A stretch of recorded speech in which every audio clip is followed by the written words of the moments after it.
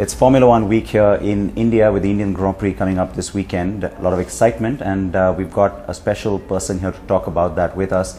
It is, of course, one of the Formula One drivers who will be racing at the Booth International Circuit, Nico Rosberg. Great to see you again, Nico. Thank you. Welcome back to India, I should say, because last year was the big sort of excitement of the first Indian Grand Prix. Everybody's had a chance to sort of digest that a little bit now, and you're back for the second race. Are you excited? Yeah, of course. No, I think it's fantastic that Formula One is coming to India, and they've built a great track, which is really enjoyable to drive, and so many fans come and everything. So the whole weekend is always was last year very, very nice, and I look forward to it again this year, definitely. In fact, I've read about what you've said about the track itself. The fact that it has so many turns, and a lot of people had this doubt that will this track be really as exciting as some of the other tracks in the world. Like I said, last year it was all new, but having done that and you've come back now, studied it much longer this year, what's the part that you're looking forward to? I personally, as I say, I like the track a lot, and I think it gives very exciting racing. There's a lot of overtaking that can happen. Last year at the front, I don't think we saw that much overtaking, but it always depends, and maybe this year there can be more of that. And I like the flow. There's there's everything. There's slow speed, the corners, very fast corners, changing direction. There's everything, and I think it puts on a good show. We are very happy that we have a track here, and that we also get to drive on it now, so it's great fun. Have you driven? Oh yeah, several times. Do you have the lap record? No. Not quite. I'm working on it. Okay. But this year itself has been really exciting for you. I mean, talk us through it. Talk us through what the season's been like. I'll talk specifically about the Chinese Grand Prix after that. Yeah, well, Mercedes has now taken their own team in the last 3 years, and we've been building it up now because Mercedes used to be the best or most competitive brand in Formula One in the 50s, and then they stopped having their own team and they just supplied engine, and now they have their own team again. So it's been the target to make Mercedes the best again in Formula One, and we've been building it up, and this year the goal was to improve on last year. We want to move forward all the time, and we managed to do that because I won the first race for myself and for the team in China, and that was the first time that Mercedes won in F1 since 57 years, since the days of Fangio and Moss. So it was very, very special, also for me as a German. And then finished second in Monaco, so we had really a group of really good results. Michael finished third in Valencia. So it can be seen as a success, our season, that we really managed to improve. Now we're having a little bit more difficult time at the moment, but that's how it goes in a season, and important is to learn and again improve for next year. And that's what you guys have talked about consistently, about just sort of building it up. Let's talk a little bit more about that Chinese Grand Prix win. I mean, what was your sort of strategy going into it? It of course was very special. Also the first time after many years that you had a German driver, German car combination as well.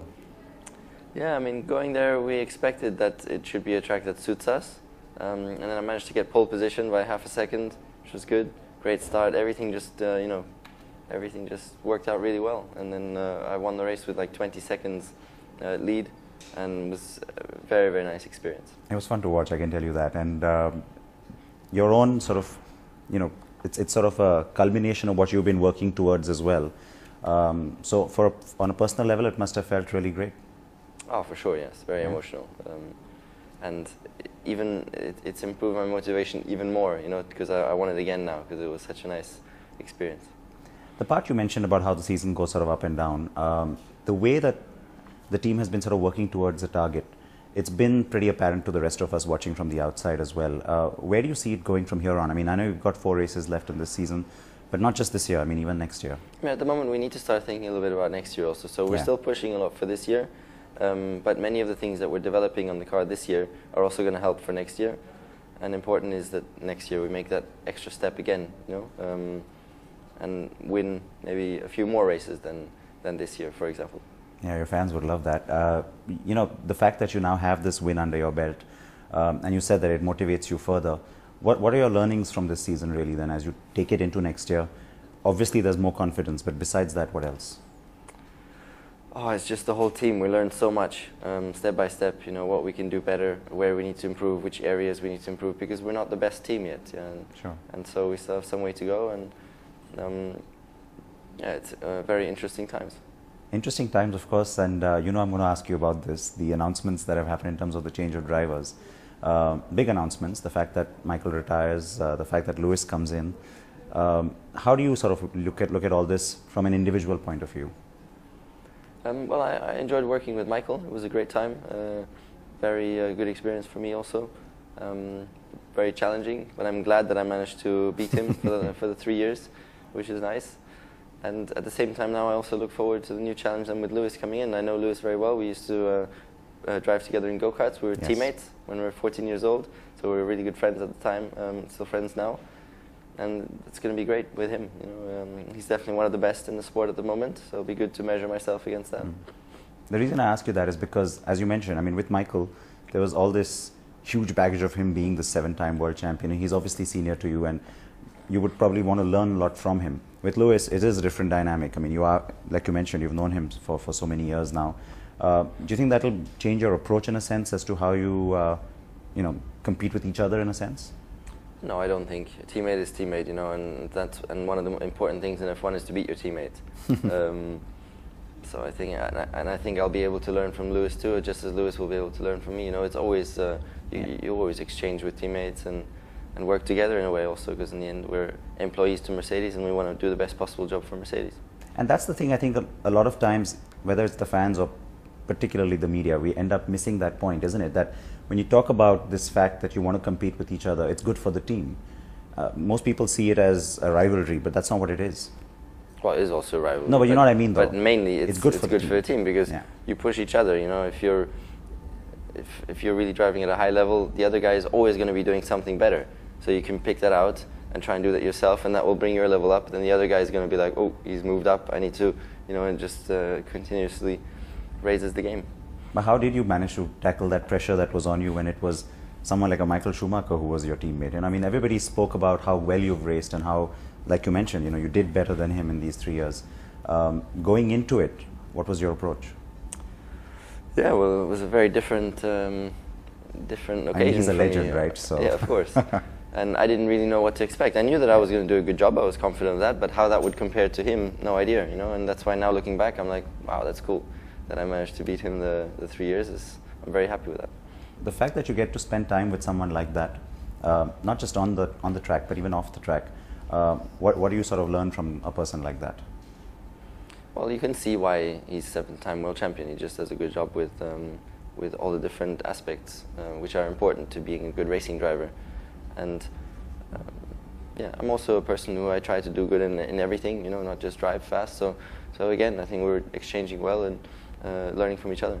And you think that it's a similar sort of experience for the team as well? I mean, you've got a legendary team principal as well. Yeah, that's another person that I enjoy working with Ross, but also with Norbert. They're people who've had a lot of success in the sport, and it's great to see how they approach, you know, how they approach their job and how they work with people, and everything is very good. And you know, the other thing that's been spoken about a lot of late is the new races. I mean, of course, the Chinese Grand Prix is not that new anymore, but the Korean Grand Prix, you've got, of course, the Indian Grand Prix. What is the kind of approach within the team towards some of these new venues? Or is it just the same approach? We have Texas coming up afterwards, after this one. Oh, yeah. No, after Abu Dhabi. Well, yeah. And that's going to be a new race again. And I look forward to that. It's a challenge to learn a new track. We're going to be practicing that on the simulator.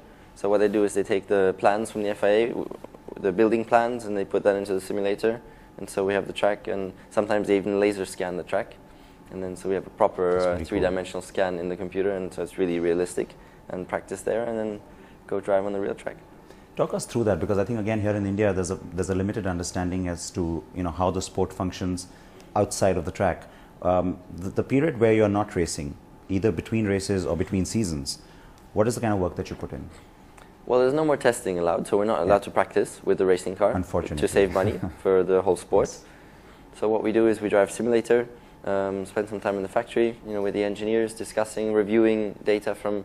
There's so much data that there is to review. On the car, there's sensors everywhere. I mean, there's hundreds, even thousands of sensors on everything of the car. And that's all saved in the database. And then after each race weekend, everybody digs through it. Even the driver will be involved with the engineers and comment things, and that's one of the main things.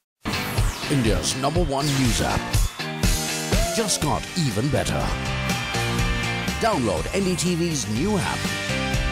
Fully optimized for retina display. Full screen view. Faster response time. And Sudoku. NDTV's new iPad app. Download now.